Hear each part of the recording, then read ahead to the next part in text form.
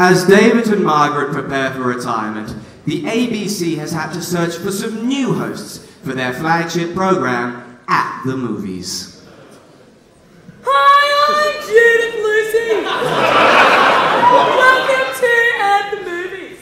You probably remember me from stand-up comedy sets you watched on the ABC back in the late 90s. I was also in Cracker Jack for a scene or two, so I'm what they call an industry insider. And I am Billy. I'm originally from the North Ryde local access television station, and I was not in the film Cracker Jack. Okay, thank you, Billy. Now, the first film we have coming up to look at, Billy, is Blended, the new Sandler Barrymore flick. And while we in the industry call that one a steaming pile of shit, I would gladly have sex with both the men and the women in that film, because I am progressive and edgy.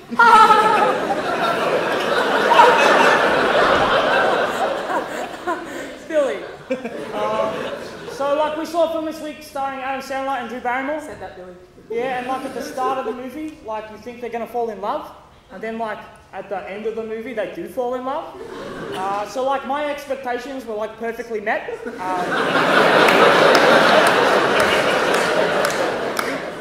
I'd like to give this movie a 6 out of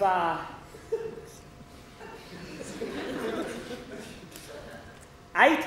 Oh, right, Billy! He is not what we would call show ready. The other film we saw this week was Dawn of the Planet of the Apes, which was like really abrasive for me because I had a childhood fear of going to Taronga Zoo and like all the monkey cages breaking. Yeah, had that one too, Billy. And outside of that though, I don't know why they called it Dawn of the Planet of the Apes because most of it was shot in the mid-afternoon.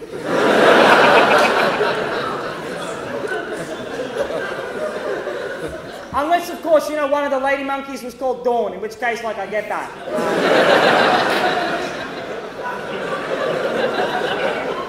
I would like to give this one a 9 out of